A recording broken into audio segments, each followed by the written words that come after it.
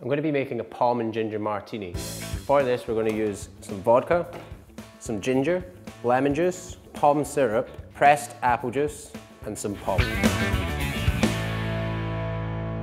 So the first thing I'm going to do is I'm going to start by chilling down my martini glass. This is very important because every element needs to be as cold as possible before we actually serve the drink. First thing I'm actually going to be mixing up, cut up my ginger, and then to muddle it with the 5 ml of POM syrup.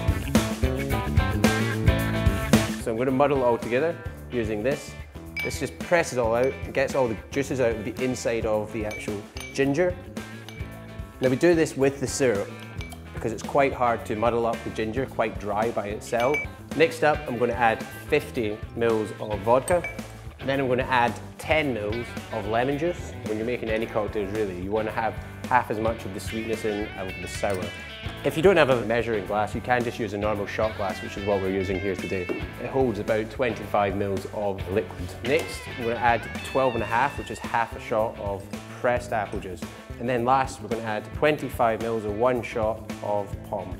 Now we're going to shake this all together, using plenty of ice.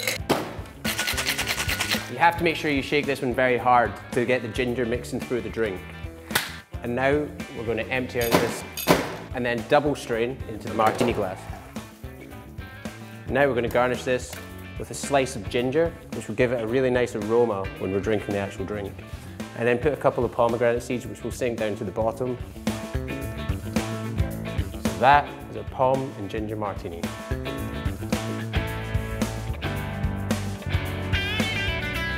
So this is what you're going to need for your POM and Ginger Martini. 50 ml of vodka, 1 nail of ginger, 12.5 ml of lemon juice, 5 ml of POM syrup, 12.5 ml of pressed apple juice, 25 ml of POM. You're going to muddle up your ginger with your POM syrup, then you're going to add your other ingredients, shake hard and double strain it into a chilled martini glass and garnish with a slice of ginger and some pomegranate seeds.